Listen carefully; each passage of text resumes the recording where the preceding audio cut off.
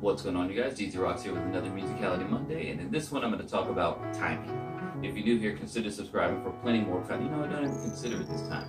Go ahead and subscribe for plenty more content just like this. Dropping knowledge, how-tos, blogs, and plenty content to help you grow as a dancer and have fun with your boy along the way.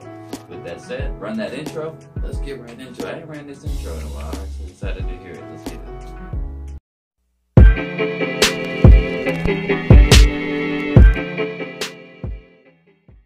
Okay, so timing. Timing is basically, if you want to break it down and make it super simple, timing is basically about being on beat and off beat.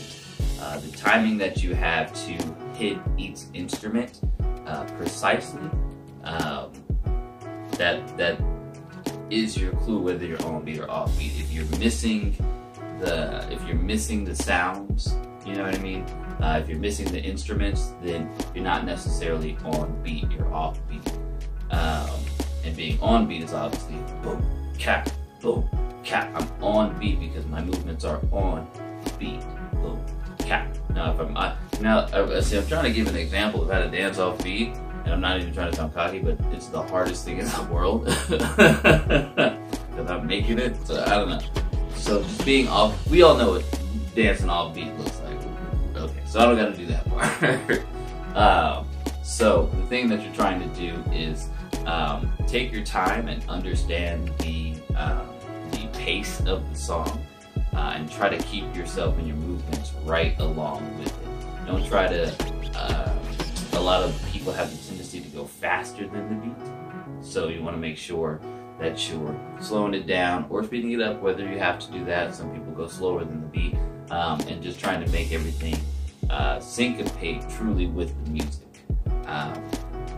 So there's a few other terms, like I said, there's on beat, off beat, but then there's, when it comes to timing, there's on time, off time, but there's what's known as loose timing, and that's when you're kind of, it's really just exactly how it says. You're kind of loose with the timing of where you're actually hitting it, and you have timing in the sense of you can hit the beat perfectly on, you can hit it right before, or you can hit it after. Your timing is what's going to give you that certain look. If you really want it to look like you're hitting the beat right on, you have to time it perfectly.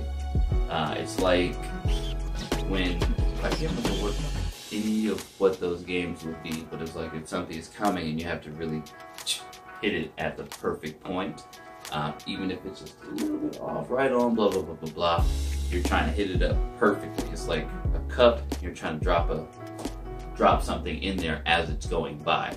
You kind of have to release it at a point and understand how much distance you have to make it in, and how much distance you have in comparison to where the beat is. So when you think about it like that, timing makes a lot of sense because you have to really be perfect in your thought process about how to attack the beat and how to make your movement syncopate right on time. So there's perfect timing, loose timing, and yeah, those are just a couple of terms to really kind of think about. Like I said, they're super easy to conceptualize, but actually having that perfect timing is really, really hard.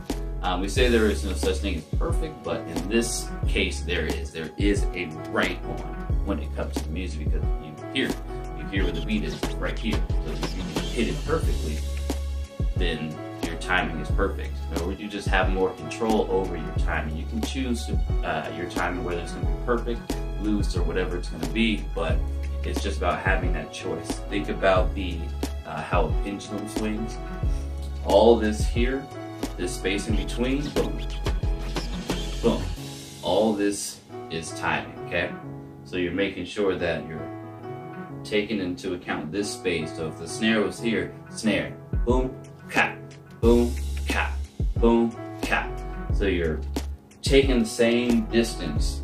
The same distance here is going to be the same distance in the song, but you're not trying to rush it. You're not trying to slow it down where you have to. You're just trying to have a natural movement about it, okay? When you're able to really keep this timing, you're able to understand where exactly the beat is, and you can practice Sorry, I sound super nasally right now. This pisses me. I sound super nasally. It's just kind of irritating, but blow my damn nose. I meant hot loogie. All right, that's better. So, keeping the pendulum swing is just a good way to work on your timing. Make sure that you're not rushing it or slowing it down to compensate for the lack of understanding where the timing is. So yeah, like I said, when you think about that in movement, you're just taking that same space and then moving, and just understanding the same timing about where that snare is, and understanding the space in between that you have before and after it to hit it perfectly. So timing's an interesting topic. It's an interesting thing, but like I said, just trying to give first that perfect timing, trying to make sure that you're matching your movements in the space you have that's required to hit it perfectly. So yeah, it's probably a little bit confusing, a little bit. So if you have questions, definitely put them in the comment box. I definitely want to help you guys out as much as possible, especially with the musicality.